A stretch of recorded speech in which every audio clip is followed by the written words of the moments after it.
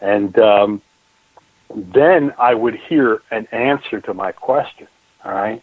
So when I asked him about John and his body and how it got here, he didn't really have a good answer for me.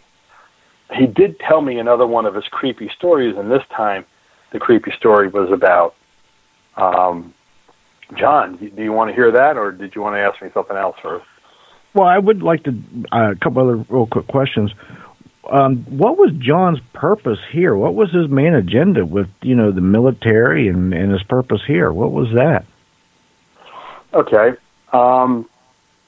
When I've asked about that, and I got answers back on that one over a time span of about 20 years. Okay. So I have to sometimes put things together like a puzzle. And the answer to that question is a little involved. Do you have one more that you want me to go through before I answer that? Yeah, just one quick one. What do you mean when you say it would be biologically hostile to us on these places? Well, let me give you an example of how about the flu, the annual flu? Okay, right? Gotcha. It's a disaster. Every single, in what was it, 2012, the vaccine didn't work, and 46,000 people lost their lives because of it. That was reported because usually in the reporting of flu, they die for some other reason, like lung failure or liver failure or some bodily function failure, okay? So it doesn't always get listed. But in 2012, 46,000 people. I grew up in a town on the Jersey Shore of 28,000. So I have to think in my mind, well, my entire town twice over got wiped out. It's like coming home to your hometown, everybody's gone. 46,000 people dead. So, and that was just in North America. The rest of the planet had the same problem. So in 2012, we're probably looking at, 150, 180,000 people dead worldwide. So it's a disaster, okay? And that's an example of a bug that changes very quickly. Like, for example, this year, they were expecting like a half dozen specific flu events to occur in North America based on events around the world. Well, they have an odd A-flu out there that nobody knows where it came from, okay? And so the flu season started at the end of November, and if you look on the CDC's website, you'll see that states have been turning red for the last 5 months when it should only be starting right about now, right about February. And it's all because they got something out there that not only has no one been inoculated against, as far as they can tell, it's never existed before. So it's very dangerous. And anyway, that, just the flu bug alone, okay, is an example of an extremely hostile environment, okay? And if you left here and went to another world and just encountered that one single pathology, okay, you'd be gone. It would just be like when Christopher Columbus showed up and met all the Native Americans and he came back 3 months later, they were all gone. They didn't leave, they died. All right? And that was because he showed up. You're not inoculated for everything that goes on those other planets, and they're not inoculated for what goes on here. So we're talking about a biologically engineered entity whose entire purpose is basically to be a spacesuit in this environment. Right. So then back to John's purpose and his agenda here with the military. What was that all about then? Okay. He didn't have an agenda with the military at all. All right. The military or the intelligence community, through whatever devices, John and others like him from other places decided to make first contact. But they decide the rules of first contact. And so within the context of those rules, they decided that the United States, because it's the most successful culturally, intellectually, militarily, and economic in the history of this planet, okay, this was the leadership group that would be the facilitator that they would communicate with.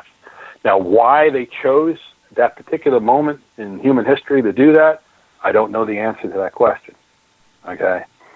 But that's the reason they were involved with the military.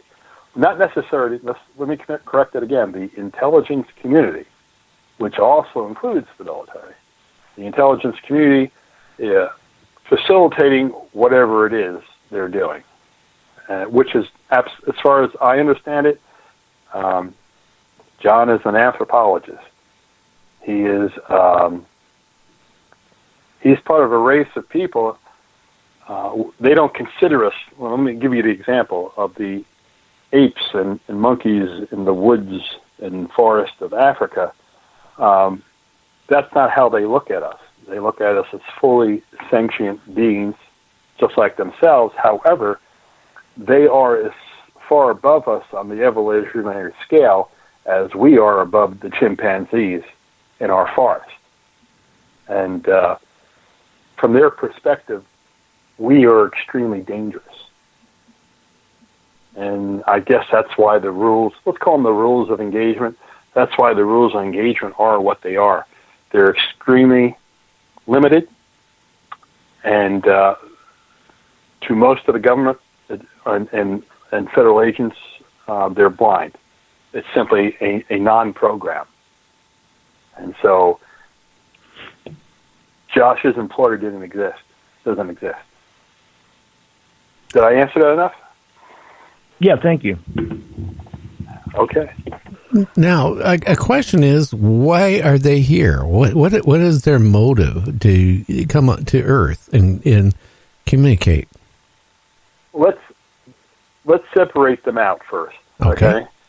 Let's separate out all the UFOs and all the people, all the body snatchers. Let's just put them in one group, and in the other group, let's put John and maybe 3 or 5 other races. Okay, let's just keep it to 3. I never heard of actually any others, but it was explained to me a couple of times. Okay, so let's say there's 3 other anthropologists from other planets on this planet, and John was one of them. Okay, so why do they come here? Well, in the case of John and those 2 other races that we're talking about, they've been a space-faring race for over 800,000 years. And you would think that an advanced, technically advanced civilization like that would have all the records from their own pasts, and it would all be solid, and they would completely understand where they came from and how they got to where they were going, and yada, yada, yada. But the truth is that they don't really have a solid history of how they got to where they are. And so they come here to observe the basics of development, and we're part of that basics, okay? We're heading for that quantum leap that I was talking about, and at one point in their history, they were heading for that quantum leap. And they're kind of reliving the leap by watching us. And that's what they are doing here. Now, let's talk about all the others, because it's a completely different category. And the reason that has almost absolutely nothing to do with the human race. It is our solar system that is a marvel to these other races, and they come here kind of to observe the details. And why is our system so different? Well, most systems have 2 suns in them. That's just a starter. And we have a perfect sun, and we're in a perfect place on that sun, and the neighborhood has been cleaned. There aren't any hazards to wipe out our civilization, and or there is just a minor statistical hazard out there where we could be wiped out maybe sometime in the next 10,000 years or whatever. But for the most part, we live in an extremely peaceful environment in space, and that's extraordinary, you see. And it turns out this system has been terraformed. It's not a naturally occurring system. Who did it? And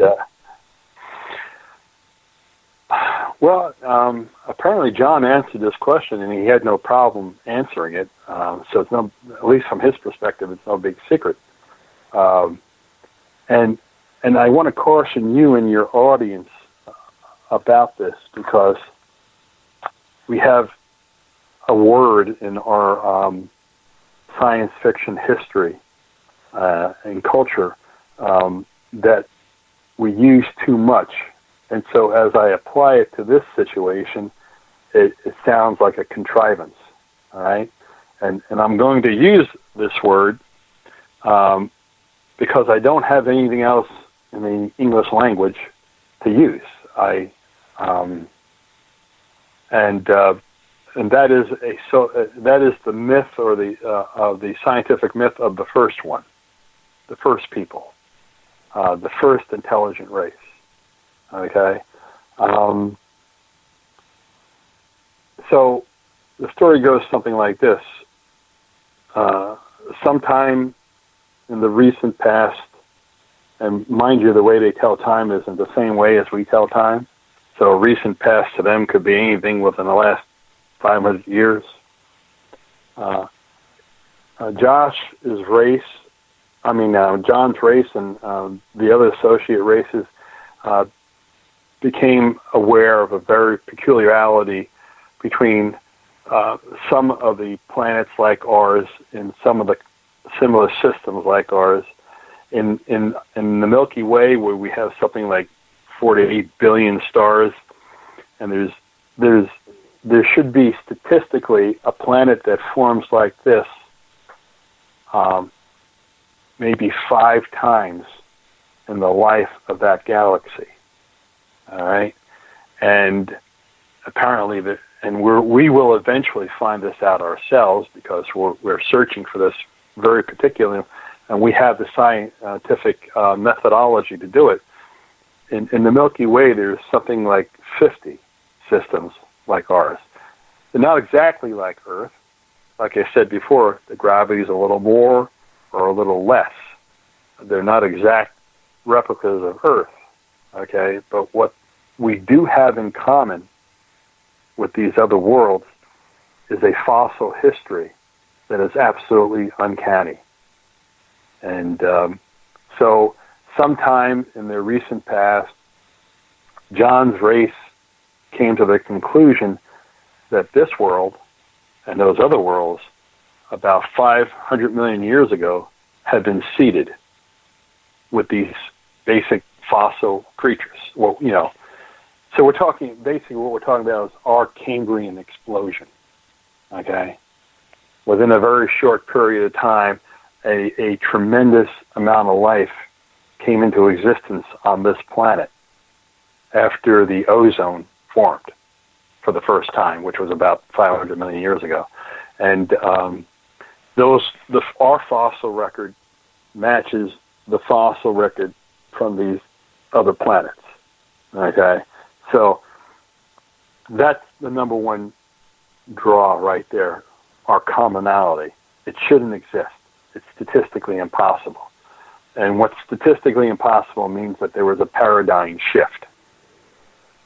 And the statistical goddess is never wrong. And I would put it out there to anyone who's had basic statistics in high school or college. You can form one graph for the inner solar system and another graph